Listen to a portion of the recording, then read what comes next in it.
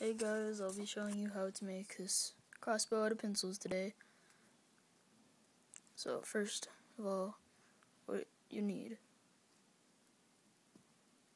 4 pencils, duct tape, empty pin tube, 2 rubber bands, and 2 toothpicks. First of all, how to make the ammunition, what it shoots. Take 2 toothpicks and duct tape them together.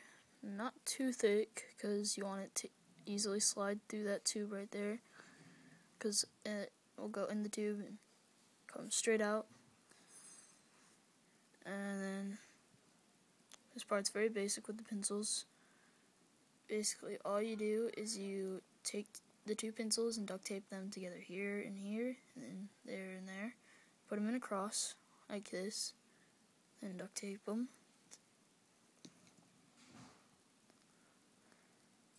So, sorry about that, guys. This thing's kind of falling apart. I use it a ton. Anyways. So, basically next you just need to take 1 rubber band, put it in between the pencils, all the way up to the duct tape. And then you do the same thing on the other side. And then you'll duct tape them together in the middle, like I've already done. So, that's how you make it. But now I guess you guys would probably want to see fight. And yes, you guys are probably wondering, is it powerful? It is extremely powerful if you shoot it right. Because this thing does get frustrating. Guys, I'll warn you. So don't leave in the comments like, oh, this thing sucks, it never fires. It's because you have to do it right.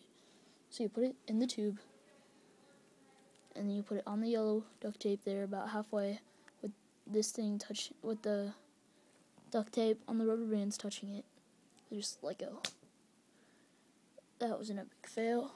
Let's try this again so you guys can see the full power of this thing, how awesome it is.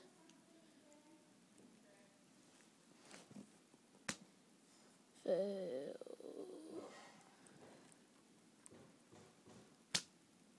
Fail. Why doesn't it want to fire?